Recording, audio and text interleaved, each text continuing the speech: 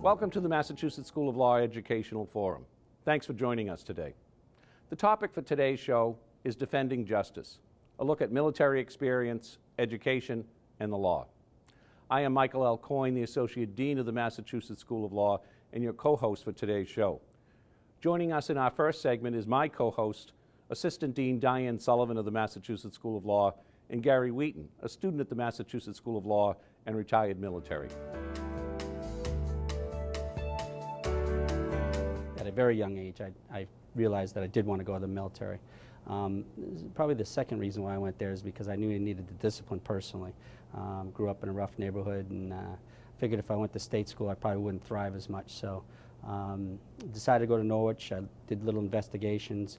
I was also not a U.S. citizen at the time, so the academies were out of the question, even if I was academically qualified, which I probably wasn't. But, but I did work my way through the last portion of my high school to make sure I got into college.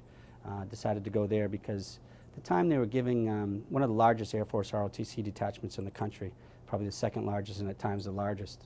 So they had the most pilot slots, which is what I was striving for at the time. Worked my butt off once I got there and was awarded a pilot slot. Went to Air Force pilot training, flew jets for about a year, and then they decided, the Air Force in their infinite wisdom decided I was better behind a desk, I think, for various reasons that would make it a long story, but I won't go there. And I was an executive officer. I was basically a general's aide for a few years there, and went into the Air Force Reserves after that, after my active duty stint in the Air Force. And then kind of circles back to Norwich because I was at an alumni weekend several years later, and a bunch of my alumni soccer friends were involved in a mountain cold weather Army unit in Vermont, and they talked me into switching branches. So I also did a stint in the Army National Guard in Vermont. It was a mountain cold weather training school. We trained principally special forces operators in the winter and summer phases of mountain warfare training. We also trained regular infantry from Fort Drum, the mountain unit out there. So I did that for a lot of years, and then used up my time and became old and too old to be used, and now I'm a civilian. My dad actually used to spend 2 weeks a year training up at Fort Drum. I didn't even realize that it was still operational, so good to hear. It's interesting because they're probably one of the most active units in the military. They've been activated to Iraq several times. They've been activated to Afghanistan many times, and probably because of their light infantry mountain training, so they're very versatile. Have you ever been sent to any areas of combat or conflict? The first Persian Gulf War in 1990, we were escalated. We were basically on an airplane, and when the Kurds were getting into trouble afterwards, that was our CONUS as far as mountain infantry and that type of thing. But we never actually landed in country. We stayed in Germany and came back. You've had experience with two different branches of the military, with a private contractor. How do you end up in law school? You know, ever since I was a little kid, I figured I'd be in the military the rest of my life. Of course, that plan doesn't always work. And you know, to this day, quite honestly, I never wanted to be a lawyer. I don't know that I'm definitely going to be a lawyer. It's definitely certainly an option for me at this time, starting my third year. But I had a pretty decent business career up until recently, and the economy went south. And I got distracted with some politics and some things like that. And somebody just mentioned it to me. They were like, you know, you'd probably be a good lawyer. You know, you should check out this school in Massachusetts. They do a real nice job. You don't have to take the LSATs and all that stuff. And at my age, I wasn't going to start over and do all that kind of thing. So I looked at it just out of curiosity, to be honest with you. And you know, didn't have a lot of confidence in my writing abilities and certainly my reading skills. So I said, yeah, it might not be the right place for me. But as I spoke to a few people here, and as I investigated it further, it kind of sucked me in. The idea sucked me in, the philosophy of the school, some of the other things that you guys were doing that I thought were very unique and fit me well. Location was perfect because I lived 20 minutes away. Price was certainly a key issue as far as being low cost. That's important at my age again. And, you know, quite frankly, I figured, why not give it a try? And if I make it through the first semester, so be it. And I honestly didn't think I had a chance to make it through the first semester. But once I got here, I found it to be not only very interesting, but interesting enough that I would study the material and work hard at the material. And I'm still here four semesters later. So. Congratulations on that. Countless opportunities. Your future is wide open. Great decision. You can do so many things with your law degree. Absolutely. So which is harder, law school or military life? Well, I'll tell you, pilot training was probably, up until now, it was probably the most difficult thing I ever succeeded in. It was certainly 12-hour days of very, very brutal and very difficult conditions, physically and mentally.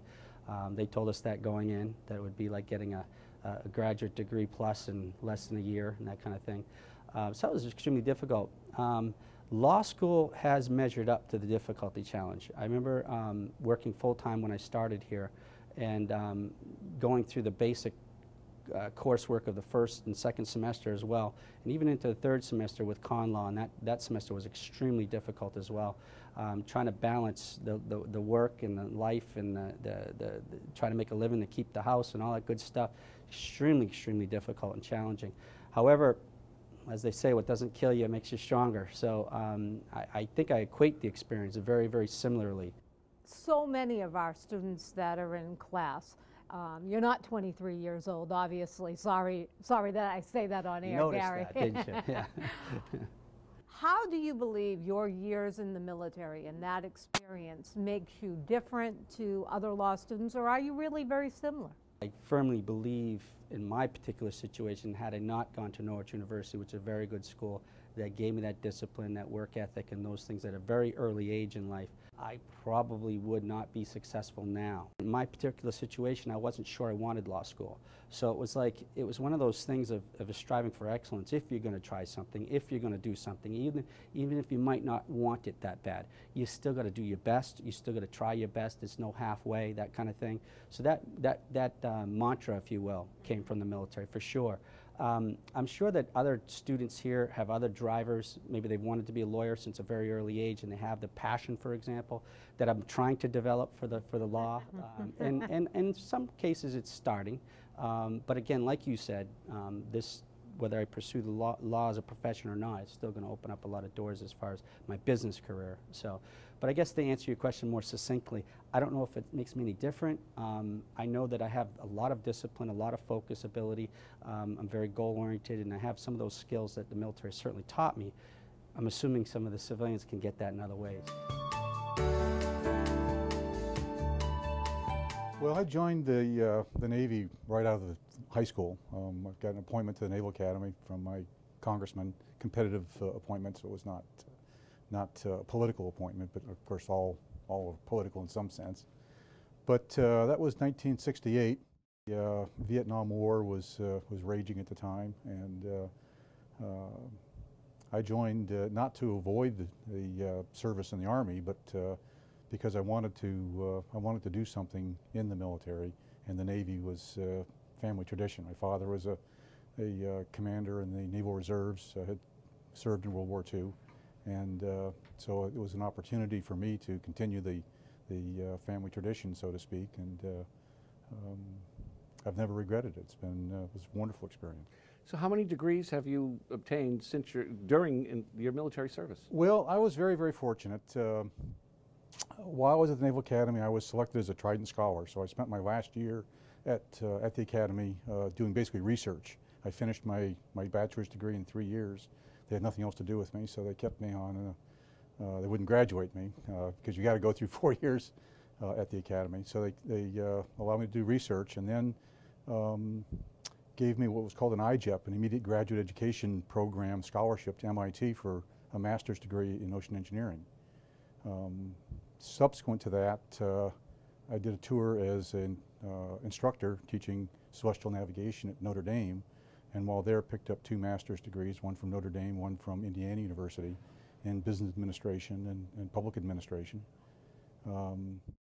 They then sent me later on to the Naval War College in Newport, Rhode Island, where I earned a degree in Master of Arts in National Security Policy and Decision Making. So the Navy paid for essentially 4 master's degrees as part of my service. The only one they didn't pay for is your law degree. Well, actually, after I left the Navy, I went back to school to get a master's from University of South Florida in Tampa in Management Information Systems, and they said it was crazy to get a 5th master's degree. I should stick around and get a doctorate, so I did in Information Systems, Decision Sciences, and then subsequent to that, decided I really wanted to go back to school and go to law school, and here I am. You know, that seems to be a pretty common thread through a lot of our discussions with the veterans, is that the military has provided an incredible amount of educational opportunities for its members. The branch of service I was in was Nuclear Submarine Force, and of course Admiral Rickover was renowned as an education advocate. His education programs, I believe, are among the finest in the world. I mean, he takes literally kids right out of high school, and by the time he's had them for a year, they have a degree, equivalent of a degree in nuclear engineering. These are very, very well-trained, sharp kids.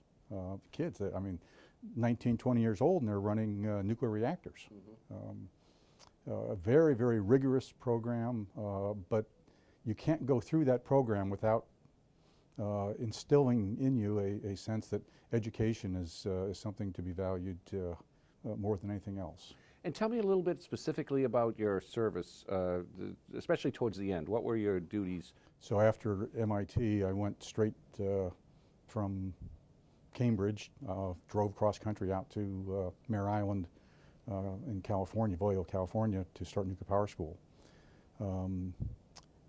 And that began 20 some years in nuclear submarines.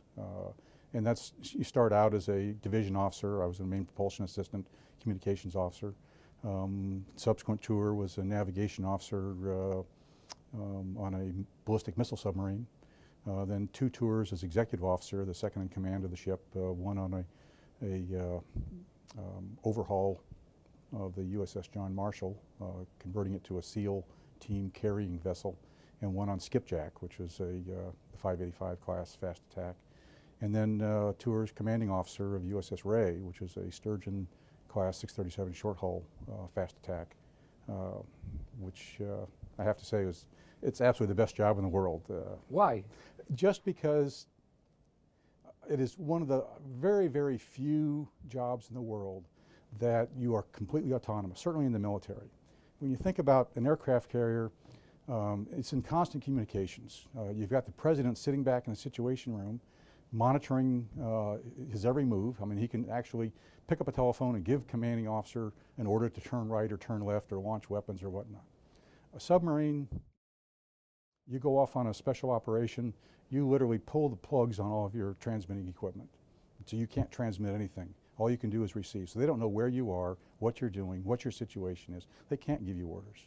So literally, you spend several weeks ahead of time talking to the fleet commander, the submarine force commander, and getting your marching orders, and they basically are, go forth and do good in the name of the king. Very similar to the wooden ship days where you'd be out of communication for 2 years at a time. So there's just a sense when you steam down the river and you pull the hatch shut, you dive, you're on your own, and that is an incredible responsibility. But there's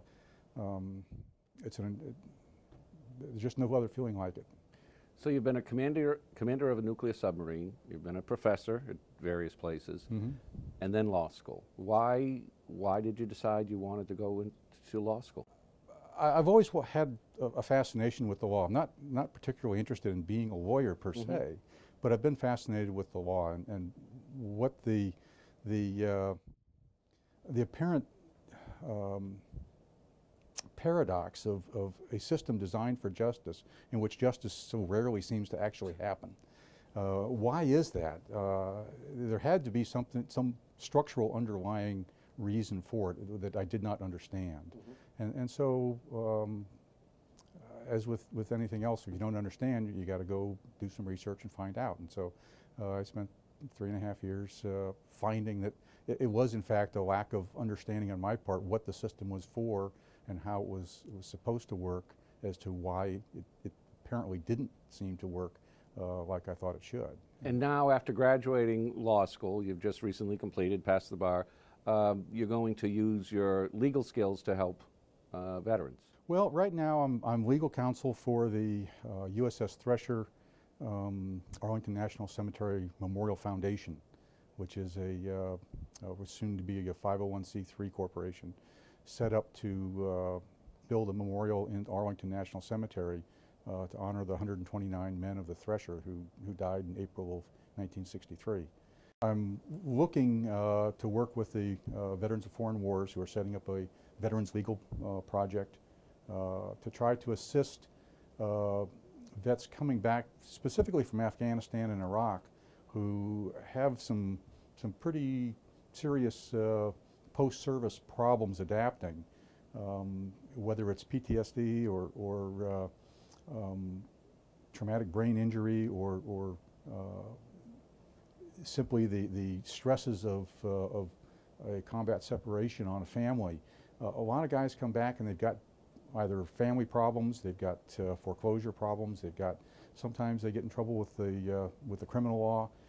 There's not a lot of help for those guys because most of the legal assistance that's set up is targeted at getting VA benefits, you know, for the Veterans Administration. It's not really set up to handle their civil difficulties. Those are assumed to be their problem, but in fact a lot of it stems from their service. Yeah, a disturbing statistic that we frequently are made aware of is that very large percentage of homeless individuals are our former veterans, and it seems like we could provide greater services so that that doesn't have to happen more often. Obviously the unemployment rate is much higher for returning vets. The homeless numbers are going to follow that. If you're unemployed, you're going to have a hard time staying in a house.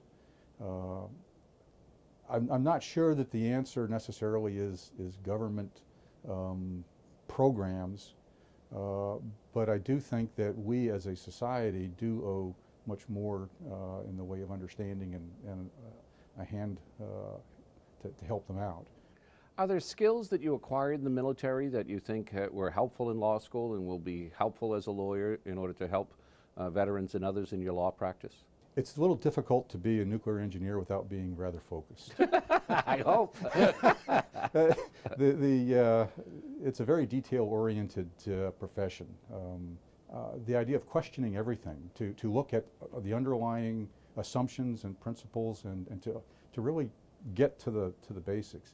That was all coming out of nuclear power school. That was something stressed from the get-go to understand. Yeah, you could use thumb rules later on. You could use estimates, and they very strongly encouraged you to make rough estimates, always to check the situation. But you understood what the underlying principles were that you were estimating. You had to have that very firm foundation that you could then depart from if you had to. I always enjoyed having you in class, John, and I did like, and I do think it's important to question everything, and to really think harder about what the questions are likely to follow, and that's hopefully will get us closer to the truth of the matter.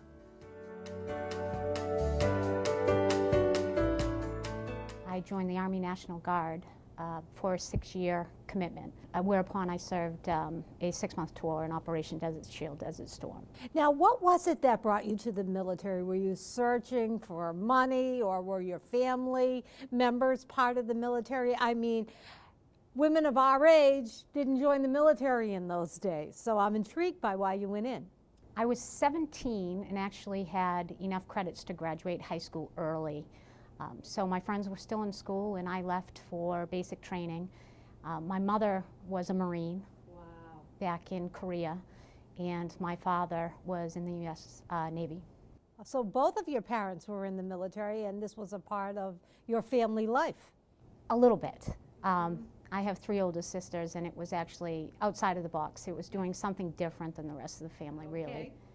How do you feel that you benefited, if in fact you did benefit from your military years? I believe everything I learned as far as time management skills, organizational skills, discipline, They've all helped me up until this point, throughout my military career, throughout my career, law enforcement career, and up until now, into law school. Tell me a little bit about your law enforcement career. What are you doing now, Jody? I've been in law enforcement for about 18 years now. Good for you. And now you're in law school. Tell me about the decision to come to law school. I've always wanted to since I was young, but younger, and it was just one more thing that I needed to accomplish. Just the knowledge, having the knowledge, learning the knowledge.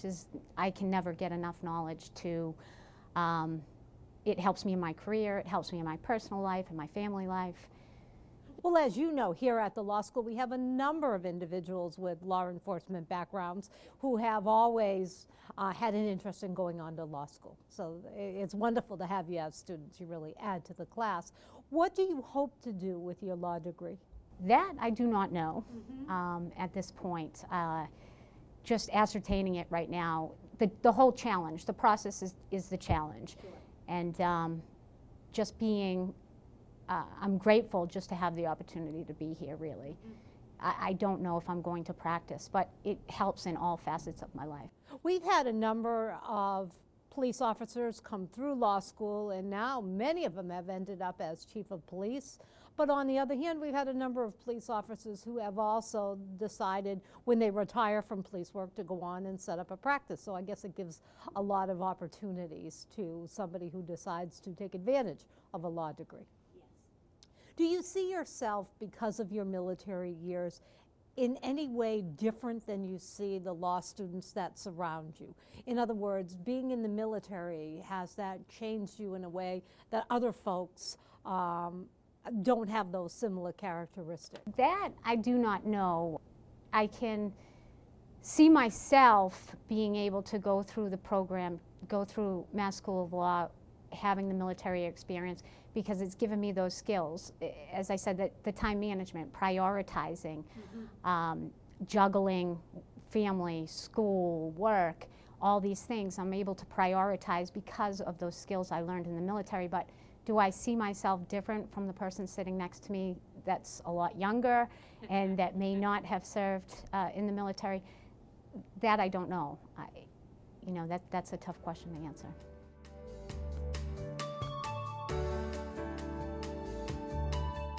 Tradition, I like to think my grandfather was in the Navy. He served during the Korean War. But then as I was moving towards graduation, I went to St. Anselm College where I got my undergraduate. As important as a degree is, you needed experience, to especially do the field I wanted to do, which was police work at the time. I majored in criminal justice. So I needed experience, and I thought, what better way to get it than going into the Navy? And I was Master at Arms, which is basically a police officer, military police. So after graduating college, or virtually immediately after graduating college, you entered the Navy? I was searching for jobs around here, working, in a police job and things like that, but it didn't work out, so I decided to go into the Navy. Now, how long were you in the service? I was in the service for 5 years. And where did you serve in that period? It's kind of a funny story. When you think about the Navy, I remember in boot camp, they're like, for those of you who are dreaming of going to Europe or being stationed there, dream on, you're going to be on a ship, somewhere in the ocean. I was fortunate enough, my first tour was in Bahrain, in the capital, Al Manama. I lived off base, and that was my first real exposure to an Arabic country. It's off the coast of Saudi Arabia. And right now it's, there's been a lot of violence there and protests, so people are more familiar with it. But after that was where it got really difficult for me. I got to spend my time in the military in the south of Spain. Yes. So I literally lived on the beach in the south of Spain. I was stationed in Rota, Spain for 4 years on a joint base, Spanish-American base. So it was a great 5 years. Yeah, sounds like it's an ad for join the Navy and see the world. Yeah, definitely. So. Now, did you pursue higher education while in the Navy as well? They afford you a lot of opportunities. They have local education on base where, University, I think, of Texas and things like that. They offer a lot of those classes for you.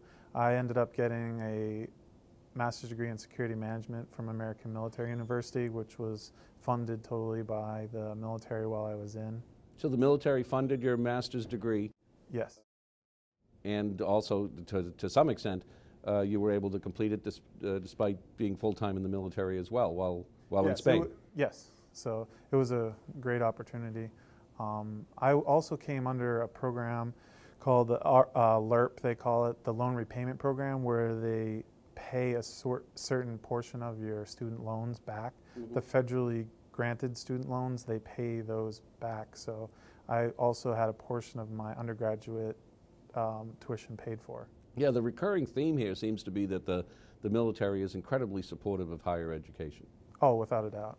And I think, you know, it attracts more people. And I mean, when you think about other countries like Israel where they're conscripted into the military, it's an all-volunteer military, and, you know, what I consider to be the greatest military in the world. So when they offer benefits like that, I think they get a lot of, you know, people they're looking for, and, you know, more diverse background, but it offers some unique benefits for military service members.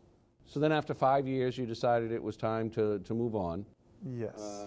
And then at some point you decided law school was in the future as well. How did that come about? Why did you end up in law school after this period of time?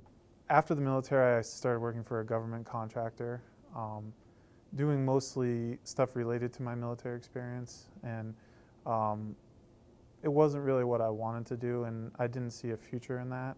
I met someone there who had attended Massachusetts School of Law, and from my undergraduate experience, I thought I had a knack for doing some of the legal work, and he kind of mentored me and pushed me in the direction of attending law school. Which do you think prepared you better, at least for the beginning of law school, the military or your undergrad and master's degrees? And I know your undergraduate institution, St. A's, is known as preparing students rigorously and well for graduate programs.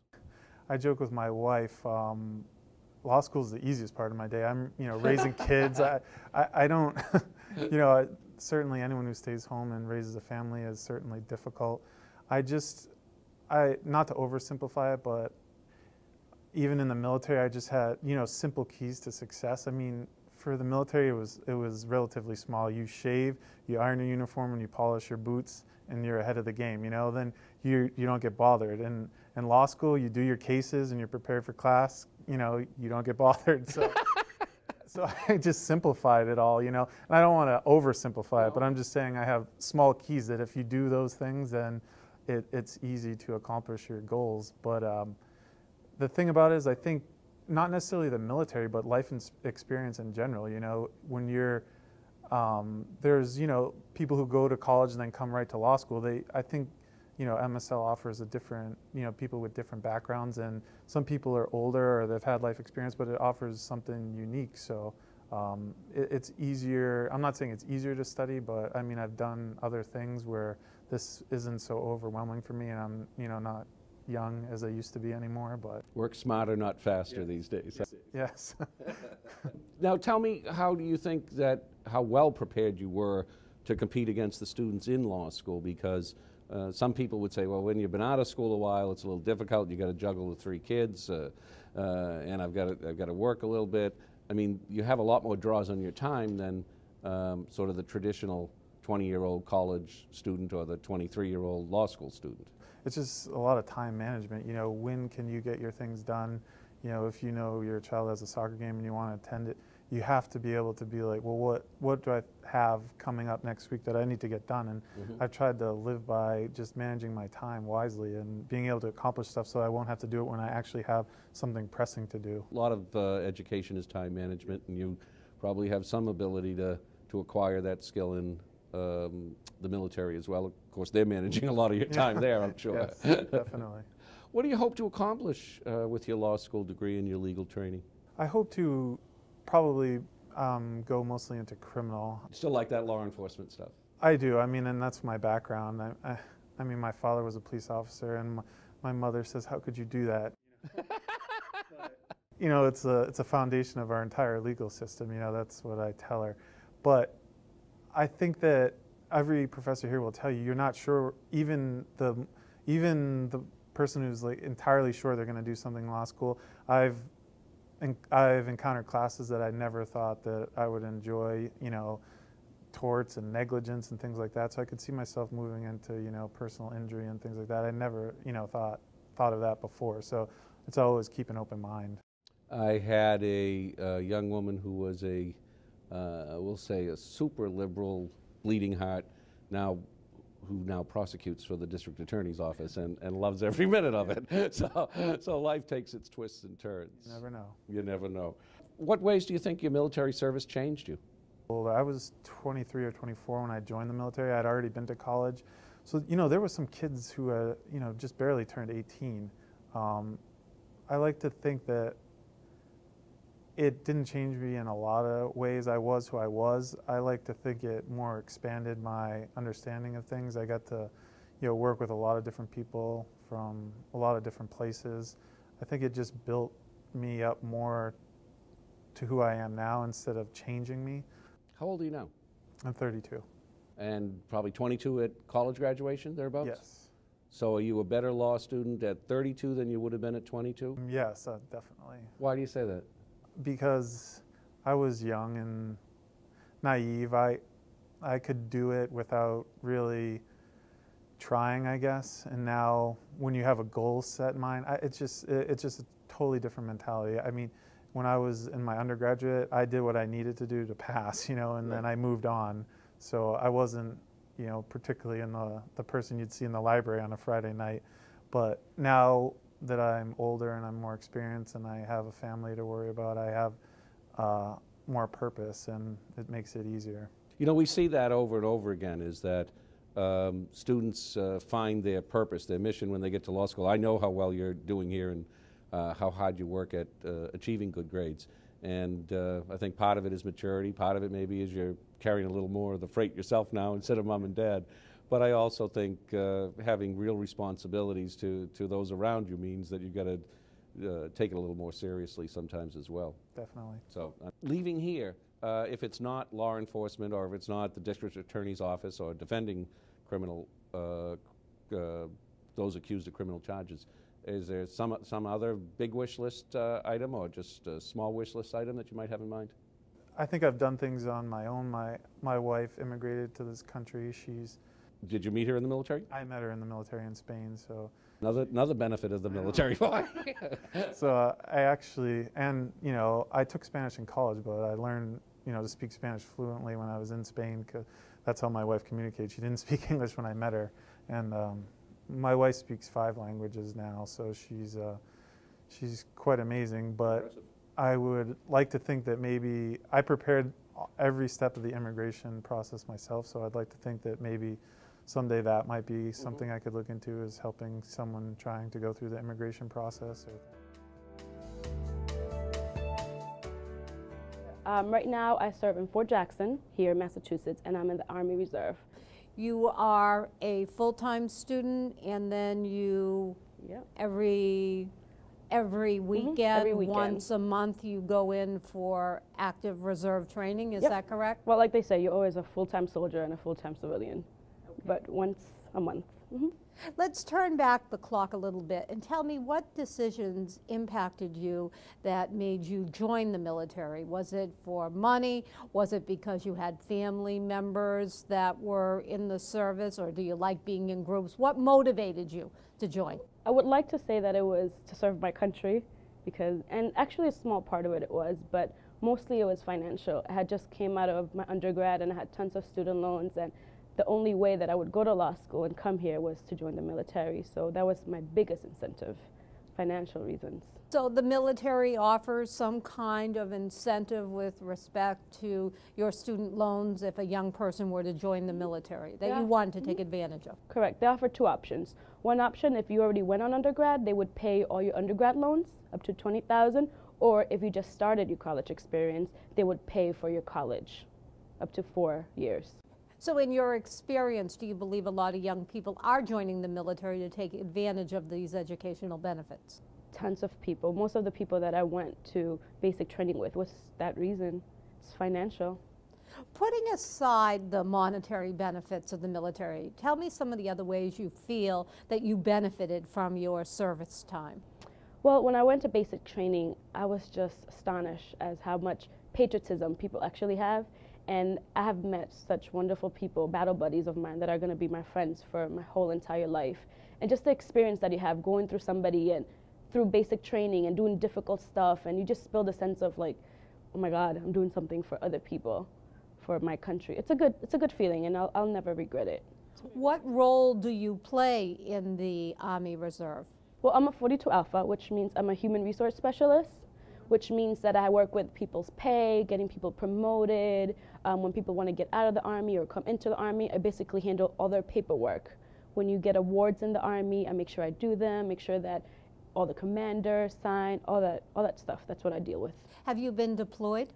We have been locally deployed. We have been to Fort Jackson, Fort Bragg, Fort McCoy, and one time we went to Kuwait, but it was for a slight, like, couple of days, and then we came back. Do you anticipate in your future that you might serve combat time? Well, my company right now, it's on what we call a fifth year, which means that for a whole entire year, we have a 50-50 chance of getting deployed. They pick two companies, so our company and another company, and from May to May, they could call us up at any time. Okay, now you are a law student. I am. And so what happens if you get the call that you're deploying? You got to serve your country, because that's what you signed up for. And then when you come back, you would pick up and finish up your law degree. That's the plan. Wow. Scary. Do you worry about it? Do you worry about when you have a con law exam, for example, that, oh my goodness, I might get that call?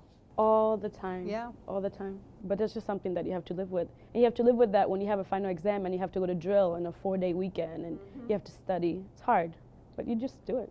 What do you hope to do with your legal training when you graduate from the Mass School of Law? Originally, after going through the Army, I wanted to be a JAG lawyer. That's what I wanted to be. But now, I like criminal law. I really enjoy criminal law. After being part of the mock trial team and having that experience in a courtroom, I really enjoy it. Well, soldiers defend us, and we say that lawyers protect our rights and defend us as well, so I can see the similarity. Do you believe that you are different than the other law students that you sit with in classes because of your military service, or do you think you're just like the other law students? I guess I would say I'm just like the others because I have the same worries, like do I study for an exam, how much do I study, how much time do I spend with my family, but it's a little bit different in the fact that in the back of my head you're always a full-time soldier, and at any point your commander can call you, hey, I need this for you. In a weekend I have to be out of commission for a whole weekend and not think about law school, and usually in the weekends that's when you have time to catch up with your lectures, time to do your homework, so it's a little bit different. And even more, the Army teaches you to be a little bit more meticulous about the stuff that you do. And that's a good thing. Yeah, and even in the Army, everything is acronym. Everything is an acronym in the Army. So I applied that to when I study. I make everything into an acronym. So every time that I need to remember something, I have acronyms for absolutely everything. And that's thanks to the Army. How do you believe that you have personally benefited from your military service? It makes me a little bit more meticulous, and I have a more of an appreciation for the military and for the people that are soldiers and police officers and firefighters. It takes a special person to put everything to the side and to do something that you committed yourself to. And how are you benefiting and combining that with your experience here at MSL? In my work habit, I think it shows, and it's thanks to the military because they build that work habit in the military, and I think it reflects on the stuff that I do in MSL. Education has been a very important part of my family. Thus, I needed a way to help fund that. So I looked at the military and what it offered, not only monetarily, but the values and the discipline that it's instilled in the military members. Now, how long have you been a member of the service at this point? I've been in for 7 years now. And what do you do within the Air Force? I work with electronic systems, say it like that. You said that it was important from the standpoint of both furthering your education and providing the discipline. How does it provide the discipline that helps further your education? It helps me to stay focused on my goals at hand. Unlike a lot of my other classmates, you know, some people don't come to the classroom with that sort of discipline. And I felt like the Air Force was that was the thing that helped me to focus on what I wanted in the future. Have you been in the Air Force throughout college as well as your period in law school? Yes, sir. Okay, so you were actually in the Air Force before you started college? Yes, sir. So you've been pursuing both of these tracks simultaneously, the Yes, sir. Air Force as well as the college and now law school? Yes, sir. How did it help you complete college? Overall, the Air Force has allowed me to obtain 3 college degrees thus far before even coming to law school. You have 2 other degrees in addition to? Yes, sir. 3. Yes, sir. And what were your majors? I double majored, went through university. I majored in pre-law. I majored in corporate finance. And at the 3rd degree was through the Air Force, was in electrical systems, electrical engineering. That sounds like an incredible amount of work for a relatively young man in a brief period of time, Yes, sir. in addition to your military service. Yes, sir. It is. It is. It's a lot of work, but as I said, I wanted to accomplish these things prior to really going into the military. Like I said, the military provided me with that discipline in order to make that happen. And so now I transfer that into my law school career, and I see the benefits of actually being here and being in the military as well. I'm from South Carolina originally, so Yeah, that accent didn't sound local. no, sir. You know, being away from my family for so a long period of time, I kind of get homesick. So the military in itself, I'm still in the military, but they provide that second family, you know, that I can go and confide in and talk to when the rigors of law school kind of get to you. So, you know, and they encourage me. They encourage me at to the utmost, and they really want to see me succeed. In the Air Force, our core values are integrity first, service before self, and excellence in all we do. And when I come through the doors of MSL every day, I kind of wear that as well. You know, integrity, try to, you know, always be honest in everything, service to the community before yourself, and excellence, in which, you know, MSL, it requires from its students. Well, and you exemplify those qualities to a very high degree. Whether it's your parents or the Air Force that are responsible, I'm proud that you're part of our institution as well. Talk to me a little bit about that from the standpoint of having done so much already, obtained your various degrees, and the discipline that the Air Force has given you. How does that make you either very similar to other students that you are in the class, or very different from the students that you see in your various classes that you have? I see myself as similar to the other students as well. We all had to kind of go through something to get to this point, whether it be of our own personal endeavors or what have you. And you know, the Air Force has helped shape my way of thinking to think forward, be a forward-thinking person. You look at the next objective, the next goal. And so I see myself, as many other law school students here see themselves, as someone who's forward-thinking, who's looking towards the future. You know, you wouldn't really be here if you weren't someone who was looking towards actually getting out there and practicing law or teaching or what have you. And I think that's terrific. But tell me, with respect to your law school career, I know already you've got a deployment coming up, you've had some interruptions. How do you balance being a pretty active service person and the various timing demands of attendance in law school and all the rest? Well, I mean, I've been doing it for so long, since undergrad, so I've been doing it for a while. I'm kind of used to it, if anything. I mean, it's what I signed up for. It's what I knew coming into MSL, and you know, I'm willing to make that sacrifice. Now, you're in the middle of your second year, is that about right? Yes, sir. Yes. And you're not going to be returning for this next semester because you've been deployed. I'm going to Kuwait. I won't be back until next summer. Does that concern you that you've got taking 6 months off from law school and then coming back in the fall semester, or this is the way your program has been for 7 or 8 years now, is that you balance both and keep your nose to the grindstone and keep working at it? I obviously don't want to be behind my incoming class, but you know, I look at it'll definitely help me with the new GI Bill policy that just came about. It'll definitely help me pay for school. And you know, other than that, it does really concern me, but at the same time, you know, I look at the end. I can't look at, next semester. I look at what's coming in the end, and hopefully that's graduation from this prestigious university. Now, the likelihood is you're going to take your final examinations not here in Andover, Mass., but somewhere overseas at this point. Yes, sir. What do you think of that? It's new. I haven't had to do that before, but I mean, I don't have any problems with it. I don't, I don't know what to really think of that, but I mean, it's the same thing. I don't see it as being any different.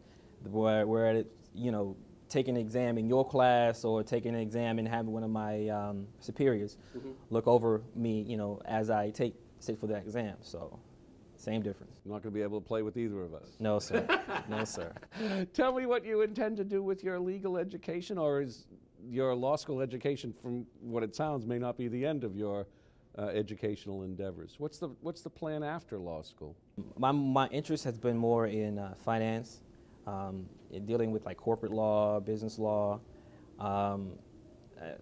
definitely practice, and also at the same time give back to my community. I'm not, like I said before, I'm not originally from Massachusetts, I'm South Carolina, and my community is very important to me. They have been the ones who have instilled a lot of things in me and gotten me to this point as well. They've been my support system. So definitely giving back to my community as well as practicing will be very important to me. Now, whether I get to practice in South Carolina, I'm not sure, but anywhere that I go, I feel as though community will be a very big part of what I do. Which has changed you more to this point, law school or your military service? I think both have prepared me for changed me up to, prepared me up to this point.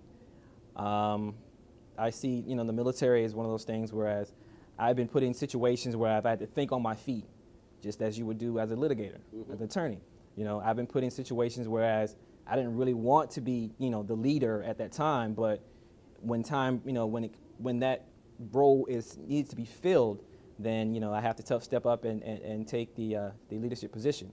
So, I think that law school and the military has helped develop me. They've helped develop me simultaneously because, as a litigator, you have to think on your feet. You often put in roles whereas you have to be the leader because the client is looking to you in order to help them with their situation, And so it's one of those things whereas they've been working hand in hand. You're always prepared for class. You're always engaged in the classroom discussion. That type of discipline and that type of dedication shows in your law school studies as well, and I've always been impressed with your level of diligence. Is there the future in the Air Force or in the service as well, or is it at some point, would you see yourself more as dedicated to law and back to your community? Ideally, when I came into the Air Force, my like I said before, my concern was just trying to pay for college. But it's one of those things whereas you don't really see, the benefits of it until you're into the program. And the Air Force has been very beneficial to me. So I can only, give in return as they have given to me. And so I see that I will have to juggle both a military career and a legal career, but I do know that it's possible. Have you had much contact with other veterans on campus, or do you tend to do your job, come in, do your studies, and just keep moving around? We kind of share stories and et cetera, but at the same time, I do say to myself, because I guess that's just me. What advice would you give for other service people that might be considering trying to either get their college degree or move on to law school or other graduate programs? I mean, because it has to be a daunting task. You make it look easy, but it's not always easy, obviously. I would definitely, encourage that person who's willing to make the sacrifice that law school requires, the time and the dedication that it requires to pursue a degree, a high degree such as this.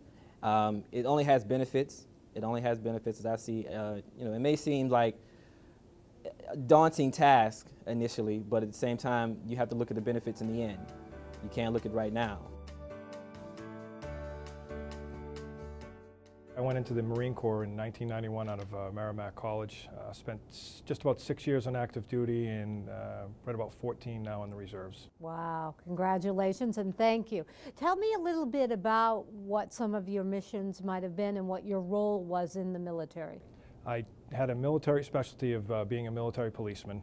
I went in as an officer, so some of my duties were to oversee a military police department, if you will. And over the course of time in different jobs, I was a general's aide for 3 years, and I became an anti-terrorism instructor later on down the road as well. Exciting work, interesting work. It is very exciting. Something that in 1998, when I went through the anti-terrorism course, it was something I didn't think I would use all that often.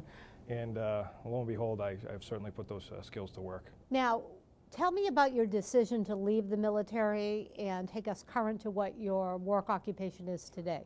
I left the active ranks in 1999. It was strictly to come back home to family. It was to come back home to see my mother and father and be around my sister as well. Looking back, sometimes I wish I had stayed on active duty, but it was a decision I can't go back on now. I became a local police officer, and now I'm a state trooper with the state police here in Massachusetts. Tell us about your decision to come to the Massachusetts School of Law. What is it that a law degree represents for you? Educationally, probably the greatest degree that I could have personally obtained myself. Similar to why I went into the Marine Corps, I liked the uniforms and I wanted to see if I could meet the challenges that the Marine Corps would offer to me. Very similar to my desire to obtain a law degree, to see if I had the wherewithal to go through the course and achieve the degree. And you're doing terrific, as I can see firsthand. Thank you, Professor. Tell me what you plan to do with your law degree. How are you going to use that, assuming that you pass the bar exam? Are you going to stay with the police, or do you hope that someday, maybe in the far future, to open your own law practice? A little bit of both. Ultimately, I really don't know. I hope to be able to give back in some capacity, and what that capacity is, I don't know yet. But I do plan to stay with the state police until I retire, and then even while I'm on the state police, maybe get into an area of the law that I'm able to practice in as I wind up towards retirement. Do you see yourself, with your military experience, as being different than a lot of the students in your class, or do you feel that you're very similar to everybody that's around you? I don't know that I would say different. I think some of the life experiences that you get in the military and traveling around the world and seeing different cultures and folks who might be a little worse off than you are might give you a different perspective. So from that perspective, from some of the younger students that may not have that, I don't know if it would be different, but just have different experiences. But in the same vein, some of the students that are younger in nature that sit next to us in class are far ahead of us with technology and what they do with the technology aspects, where I would be behind. What factors motivated you to join the military? Honestly, it's to see if I could to meet the challenges the It Marine was Corps the had. challenge. It was to see if I could meet the challenge. Okay, I've heard a lot of other things. It was the money, it was because my family cared a lot about military life, but for the challenge of it, Was that's simply, a first. Simply to see if I could do it. I ran the marathon for Homes for Our Troops probably 5 years ago now. And I was just so touched by one quote that Travis Wood made, and I go, "What do you miss most? Do you miss, duck hunting? Do you miss, the opportunity to, run the marathon versus being in the wheelchair?" He goes, "Oh no, the thing that I miss most is fighting for my country." And I was so overwhelmed by that response, because that's not what I thought. I thought it would be duck hunting or something like that, or just being able to participate at leisure, versus, hopping in and out of a chair, or, some of the other obstacles they have to overcome with. So I was impressed with the organization. I have a very strong military connection. My father served in the Navy for 30 years. My mother's a Marine. I have brothers-in-laws who served in Vietnam and Iraq. And so I've seen the sacrifices they've made, and this was a good way for me to honor what they've done. And how successful has the program been? I think it's been successful in many ways, and I tell everyone on our committee, we focus on the cause, and the money and the contributions just take care of themselves. I mean, like last year, for example, when Josh Bouchard's mother and father came off the bus, and they saw, 2,000 people, big American flags, all this for their son. If we made no money, it would be worth it, just to show what we were doing for their son. And that is what's important about it, isn't it? I mean, that's why I know we wanted to help support it and get involved, is that it's not just about raising money, it's about demonstrating that support. We're trying to show gratitude for those who are going to serve, and those who are serving, and those who have served. So we actually seize upon this event to call up all the vets, ROTC students down at BU. They come up, and we honor them as part of the ceremony because it's a great opportunity, and they love the recognition because, especially the Vietnam vets, I'm very sensitive to that because my brother-in-law was a Vietnam vet, and he still has some issues with that. And some of these vets have never gotten thanked in a way I think they should. So we'll have a very elaborate ceremony will be better than last year this year, and we're working on that with a company who loves the idea. So we're having a tent for the vets ahead of time. We're going to do this special ceremony, bagpipes, color guard, the whole shooting works, and up on flatbed trucks. And I think it's we can't thank them enough. So this is, you know, we could thank them every day, and it wouldn't be enough. So When is the race scheduled for? well, the race is always the first Sunday and first weekend in April, and we like that because it's like 2 weeks before the Boston Marathon usually.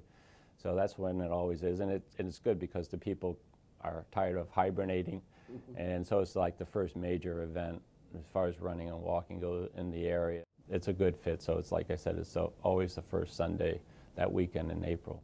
We're here in Andover. Yeah, right across the street. Yeah, so in that way it gives the soldiers and some of the volunteers who come from out of the area a chance to come and enjoy the dinner, and for those who can't make one or the other, it gives them an option, and it kind of ties in the whole weekend. So it's a real good fit, and you know, and both of them are very affordable, and it's a good dinner, and we'll have several guest speakers. In fact, Brad Campbell, who was the general contractor for Josh's house out in Granby last year, is going to come and speak because the entire house was built either through materials being donated or local fundraisers like this, and people donating their time. And I was out there for the key ceremony on January 12th, and it was just, everyone was just thrilled to be there, and so it was great. And let's talk a little bit about that specifically, the funds and the resources and the donations that are received. How does that support our returning veterans? Well, they build these houses that are specially adapted to the wheelchair situation. And they're not like extreme makeover houses by any means, you know, which I was happy to see because sometimes, you know, these charities and these can go over the top. But this was a very basic house. Everything was really accessible for them.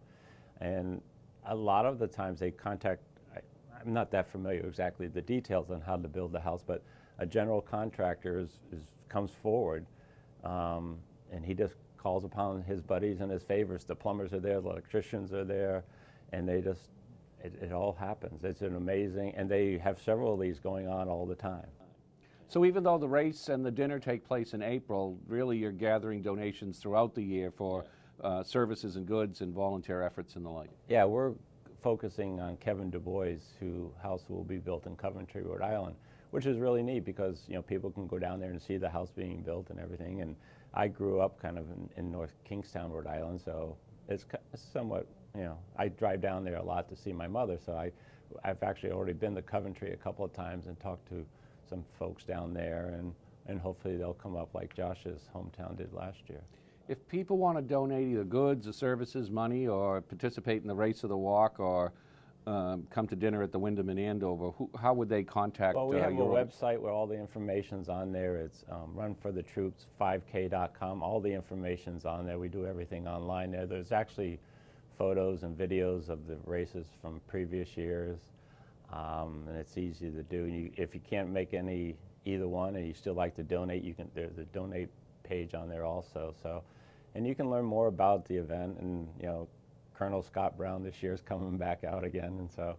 I saw that last year. A number of our students are veterans, a number of our professors participate as well in it, and it's a great picture of the senator with various staff and students from here, and they were very proud to be able to be there with him on that day as well. And plus we got some exciting things to do again this year. We're doing camouflage shirts, which really drives home it's about the troops. But you can't really do it without the seed money from the sponsors, and Massachusetts School of Law has been outstanding since day one. Well, that's our show. We appreciate the time you spent with us today, and thank you for watching. Thanks especially to all our branches of the United States military for their service and honor of this country. Semper Fi.